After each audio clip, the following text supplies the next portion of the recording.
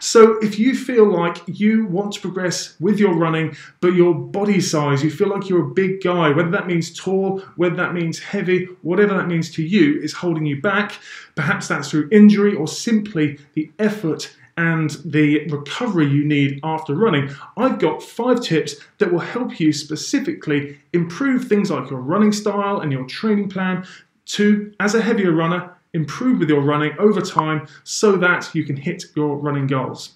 And the first of these tips that I want to talk about specifically is running technique. And who here, we've got a bunch of people live here on the chat, who's not surprised that I'm getting straight into running technique? This is kind of my thing a little bit. We're going to talk about other aspects. Running form is such a big topic and there's so much we can cover. But I think a key point of this that I want to get across is the fact that when it comes to your running form and how heavy it feels underfoot and how heavy it sounds underfoot, and again, in the comments, let me know if you hear yourself as a kind of a heavy runner, making this kind of thumping as you're running.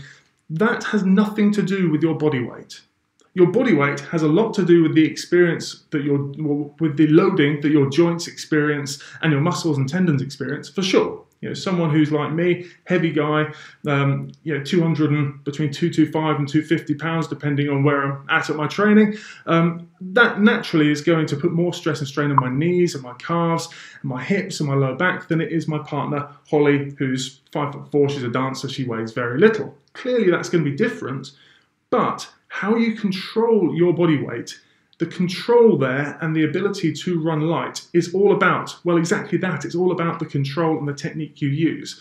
Okay, so I can, given that I'm naturally going to have to carry that little bit more weight, I can still run in such a way which puts less stress and strain on my joints in comparison to if I were to run with perhaps a sloppier running technique where I'm overstriding, heavily heel striking, running with a low cadence, so long strides, long contact time, which is naturally going to take my body weight and put a lot more kind of multiple of that body weight through my joints every time my foot strikes the ground. So simple things, and you hear me talk about this all the time.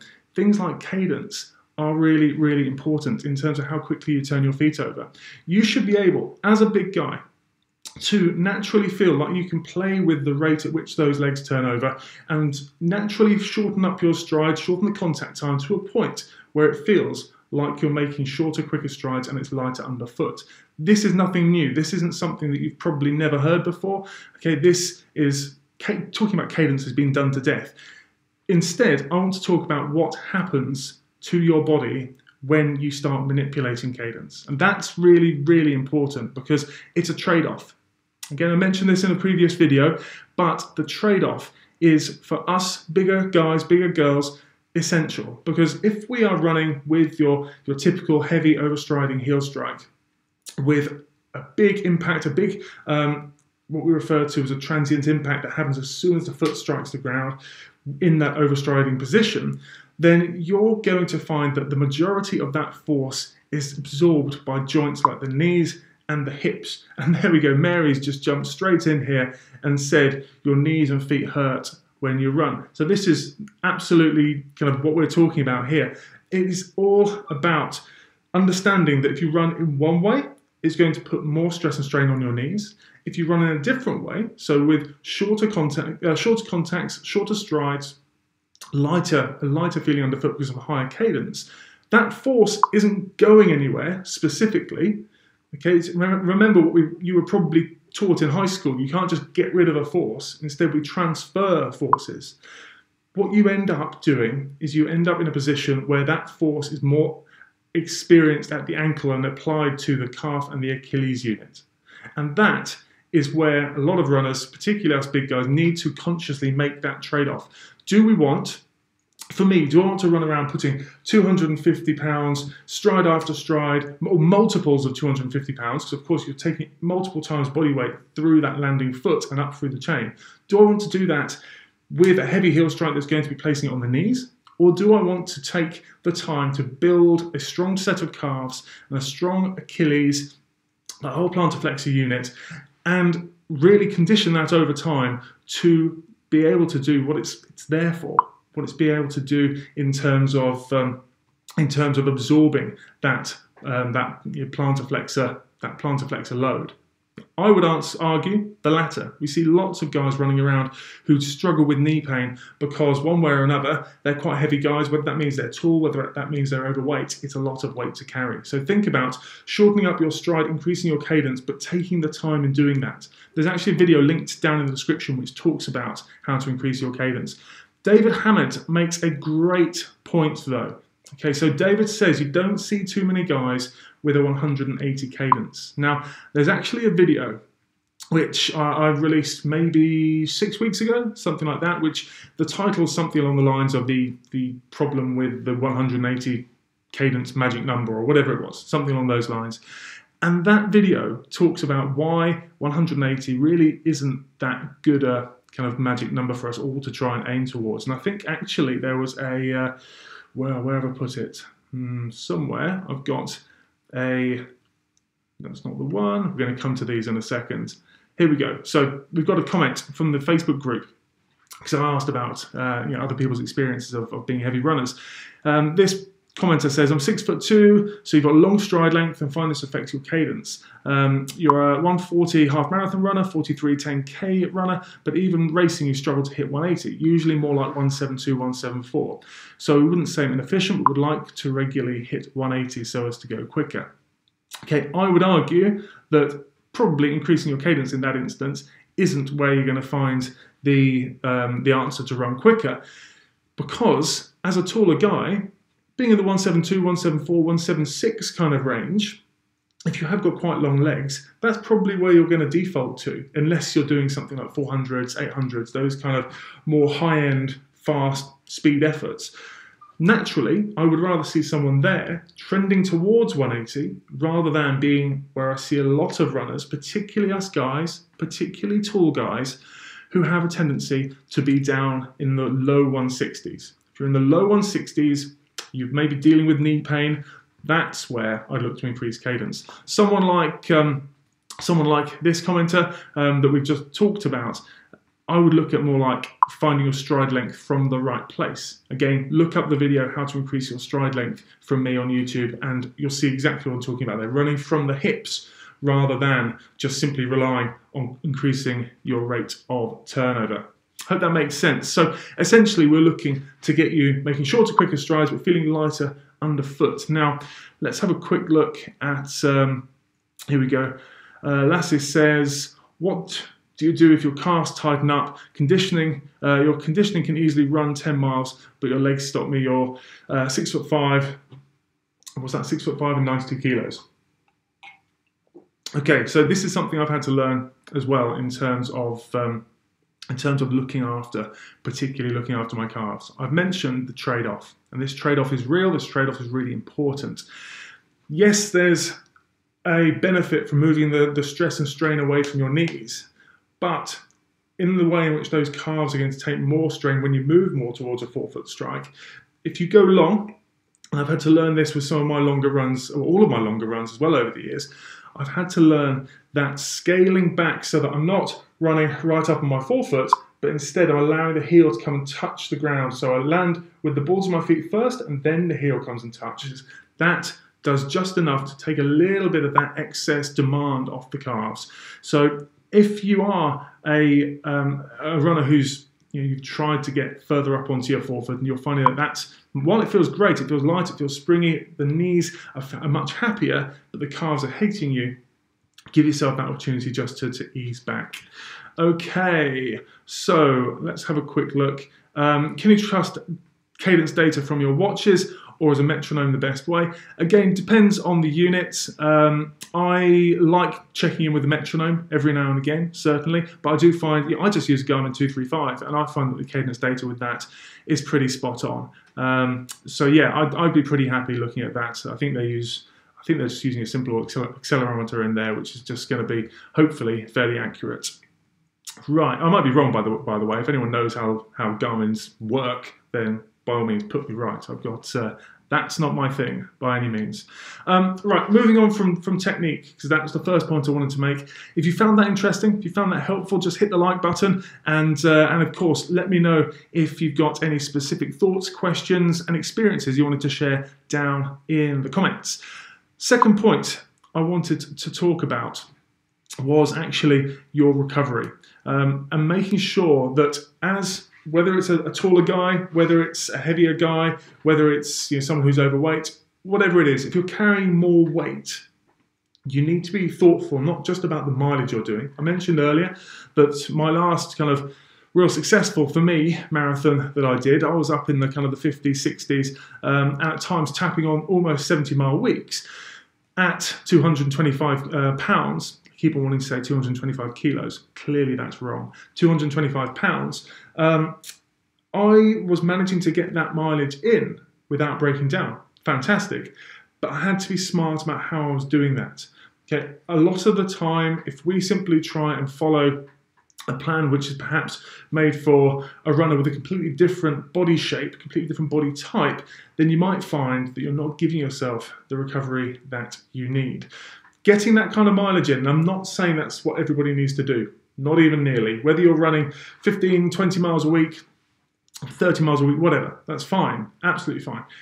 But if you're trying to spread out, as you're increasing your mileage, if you're trying to spread out your runs across the week and running kind of 6-day weeks, or in some cases running 7-day weeks, I would by all means suggest being a little bit more strategic about trying to ring fence a little bit more rest in the week. And the way I did that was by actually blocking into bigger runs in the week, my mileage, so that at one point, I was actually making sure that in the week, every run I did was, because I knew I needed to get the mileage in, every run I did was upwards of 10 miles. Now that's not for everybody, not at all, but I feel like the philosophy is, because what that allowed me to do was to get the mileage in, but keep the frequency of running down. So I only had to do so many runs per week, which meant I could spread those runs out. So whether I was going out for a 10 miler or going out for a 14 miler, I had significant time since the last run to allow my body to recover and adapt, because it had a lot of weight to carry around carry around as you were running, so it needed afterwards to be able to actually get a proper duration of recovery in before the next run.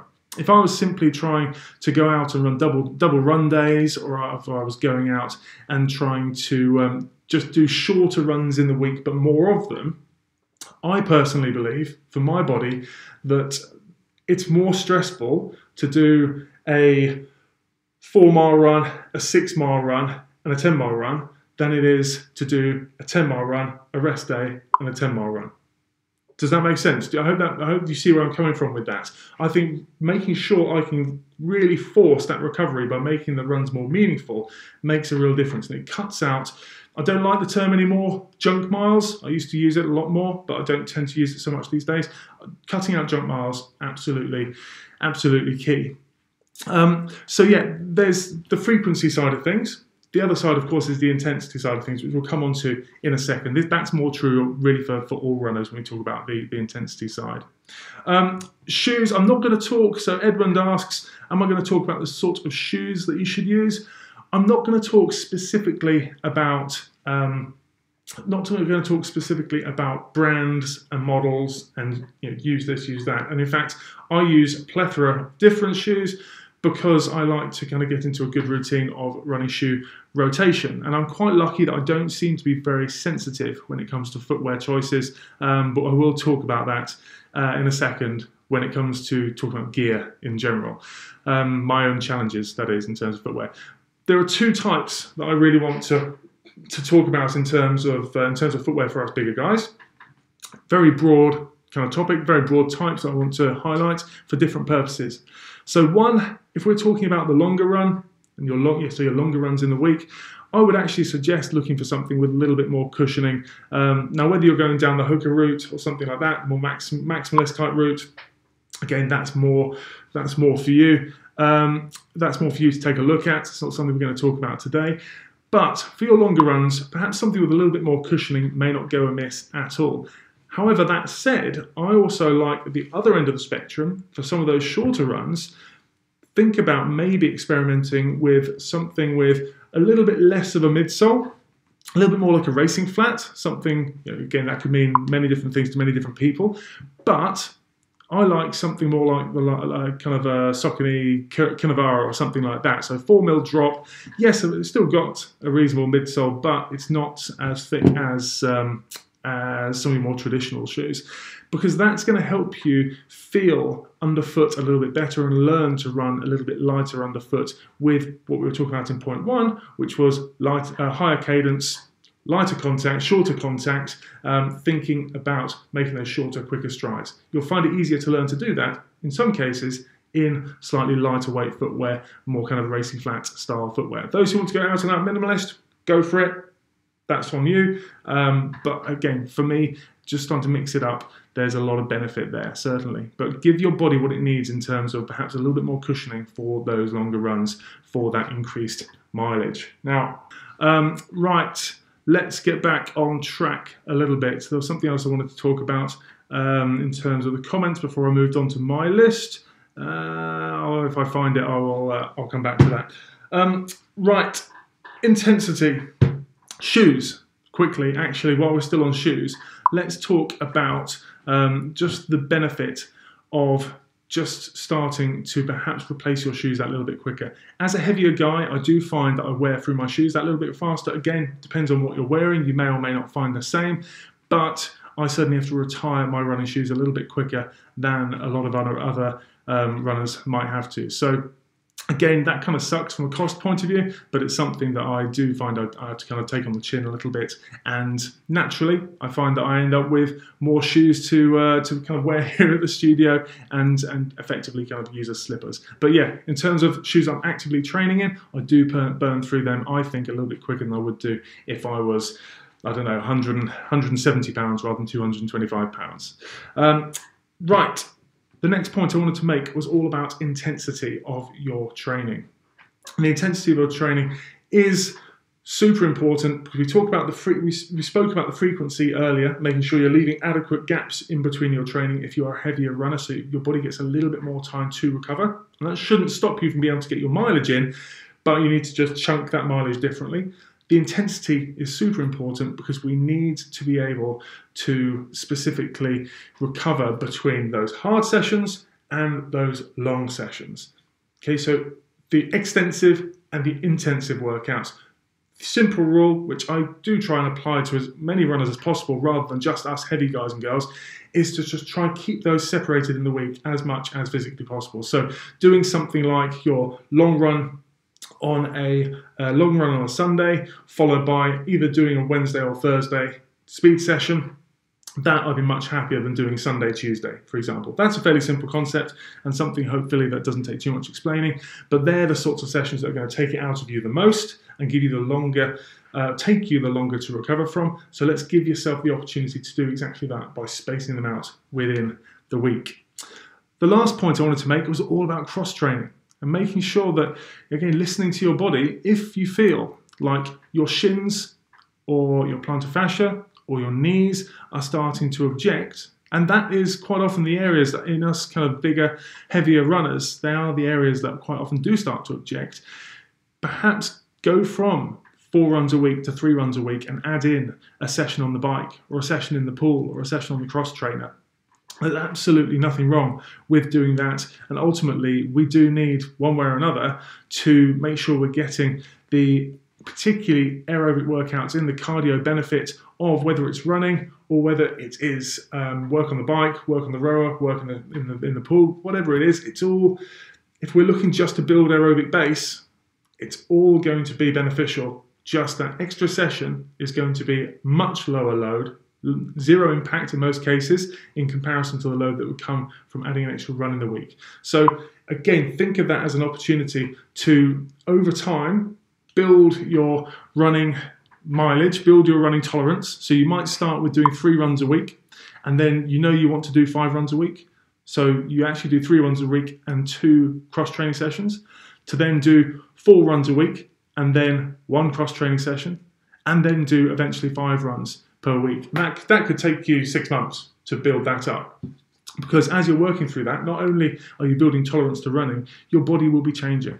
Okay, you'll be starting to become more resilient in certain areas, stronger in certain areas, but you'll also feel you'll experience a degree of weight loss, especially if your nutrition's on point as well. And I'm not a nutrition guy, that's not my thing, but if you have that covered, then you will see the benefits, no doubt.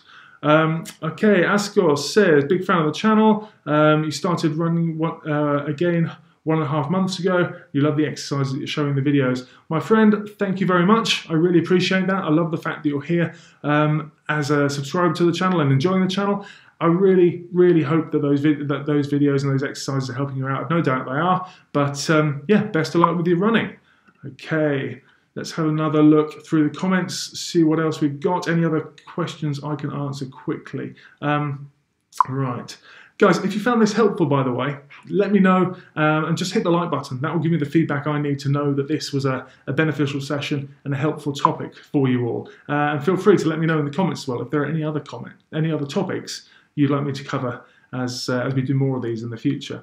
Right, quickly skimming through these comments. Carl is also a cyclist. Hopefully that will really help. Let's have a look at the main comments. He said, 182 tall and 86 kilos. You suffer from knee pain occasionally and calf and shin pains. Bit of a heel striker, trying to move more midfoot. I think the last run was about 172.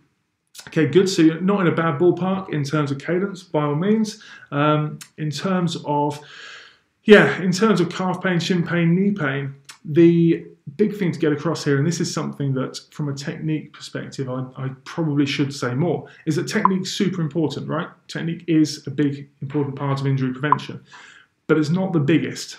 The biggest part of preventing running injuries is avoiding training errors.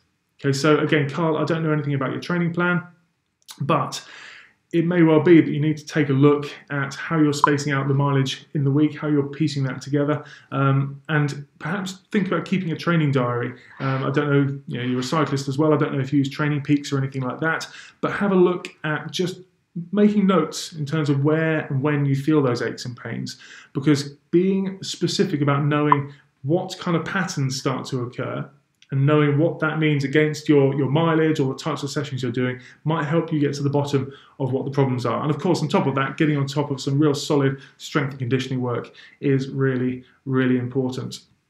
There are a couple of points I wanted to look at in terms of questions.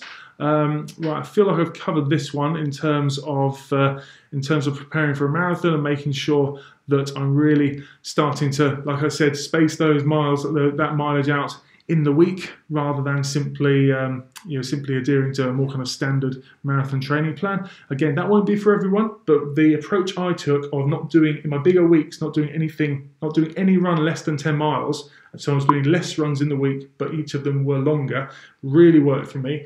And the follow-on question to this one was, do I think that carrying weight over distance and the increased speed that goes with trying to PB is going to cause you problems later in the race, and what would you do in training to help? So lots of race pace work in your long runs.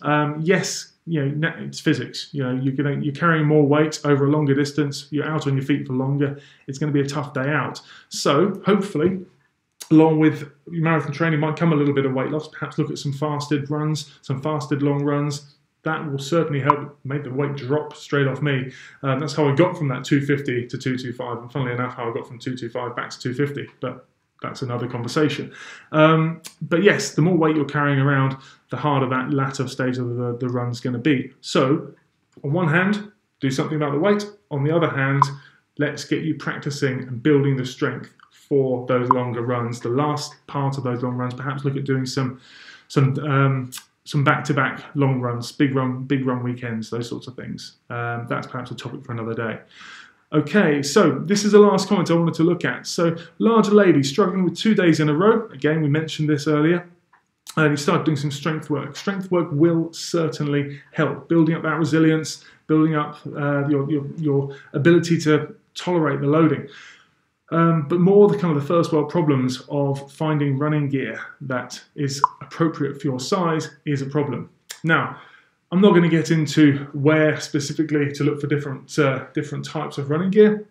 But I do want to just acknowledge that for those, again, like me, I've got size 14, UK size 14 feet. That makes it really hard to find the running shoes I want to run in. And in fact, I'm very lucky because I do seem to be able to tolerate lots of different types of running shoes. I know other runners who, if ASICS changed the shoe significantly from one model to the next, or one release of the next, or the same model rather, then they're completely scuppered. It's a real problem. They're so sensitive to running shoes. Thank God I'm not, because if I was, the way in which I had to kind of take what I can get when it comes to running shoes in size 14 would be a real problem. So I know this is true for a lot of us, but the point I wanted to make really when it comes to your running gear as a bigger runner is find something. If we're looking beyond shoes, make sure what you're running in is comfortable. Don't settle. Okay, find something that makes you happy, that makes your body happy. I've been through the process of feeling lots of chafing in certain areas, and running t-shirts which are just a bit too small, which get me under the armpit. All those sorts of things, not pleasant. So yeah, don't just accept that as a problem. On one hand, look for gear which is going to be a little bit more comfortable and less likely to cause those sorts of chafing problems. On the other hand, Body Glide, Vaseline, Aqueous Cream, all those sorts of things do a great job of just starting to grease the wheels a little bit, which makes all the difference from my point of view. Okay, one thing I haven't spoken about today in any great deal is how you can just make subtle additional changes to your running technique to make those longer runs that little bit more comfortable. And that, for us bigger guys, is super important. So the top comment down below, I've actually left a link to a video which will make all the difference for your running technique for your next long run. So do go and check that one out. And I'll see you in the very next video.